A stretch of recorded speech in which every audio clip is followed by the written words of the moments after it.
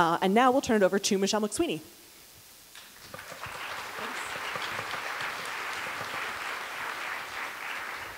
Hi there. So the title of this talk is Can I Get a Comma? And by the end of this talk, I'll let you know if you can or not.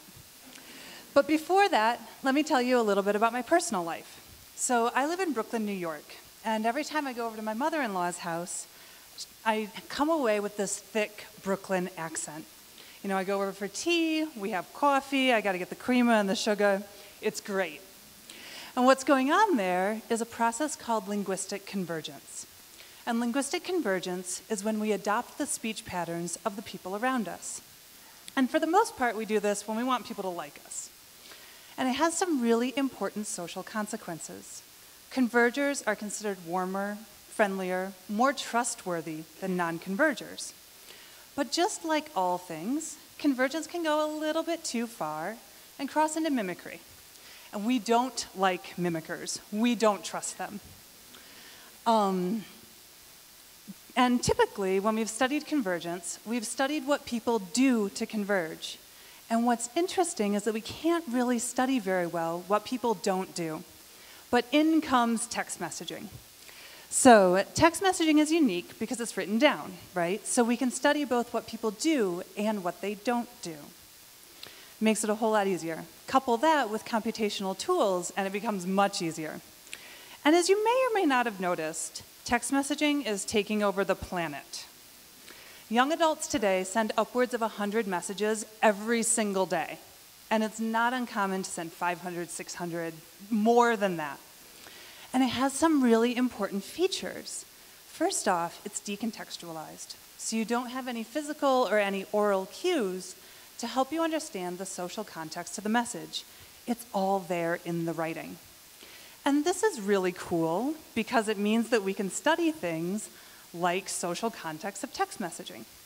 So I was really curious what my students were texting about, so I got a corpus.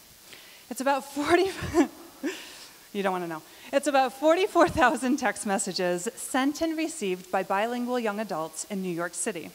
And the way I got it was they plugged their phones into my computer. I made a copy of their entire messaging history and gave them back their phone. Now, this is important because we have conversations that are still intact. So rather than seeing only what they're sending, I can also see what they're responding to. And this is a perfect environment to study convergence. So I identified 50 features that I was really interested in, features that are endemic to text messaging.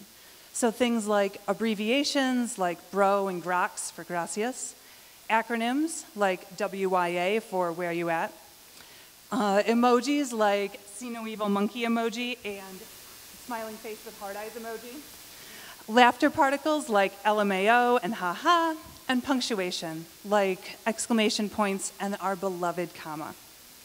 And I traced the use of these features through the entire social network. But it's really hard to look at 100 people all at once, so let's look at 3. This is Jasmine, her boyfriend Michael, and her BFF Erica. Jasmine is a lover of the emoji. She sends face-throwing kiss emoji all of the time. And Michael is more than willing to oblige her and converge on her emojis. So she sends 3, face-throwing a kiss emoji. He sends 3. She sends 2. He sends 2.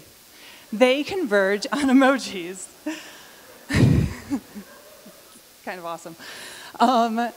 Erica is also, so she also texts with Erica.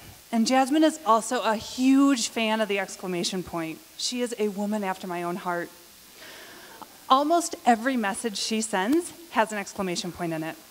And in her 600 messages with Erica, Erica never sends a single exclamation point back. And it's not the case that Erica's not a converger. That WYA that you see, she got that from Jasmine. So what's going on here? Well, we have 2 categories of features.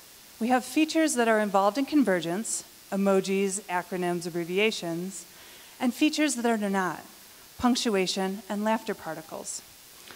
This means that if you are an LMAOer and you start texting with a ha-har, You're not going to become a ha-ha just because of exposure. You are going to stay an LMAOer. Don't worry. So the answer to the question is no, you can't have a comma. Because a comma text says my identity, and if I gave you a comma, I'd be mimicking you, not converging. Thank you.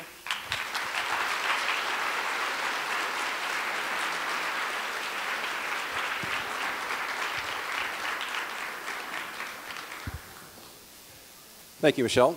Well, I would respond to that in almost the opposite way as I did the last one. The last one was a burning political and social issue that I think quite a lot about. This is something I admit I'd never thought about, whether laughter particles converge and whether commas don't. And so this is something I didn't know, and I'm pleased now to know it.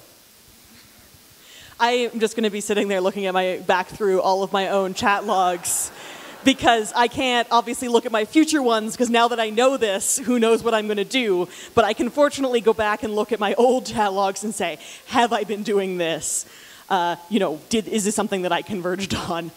So I'll report back, at the end of this. We'll see what happens. Okay.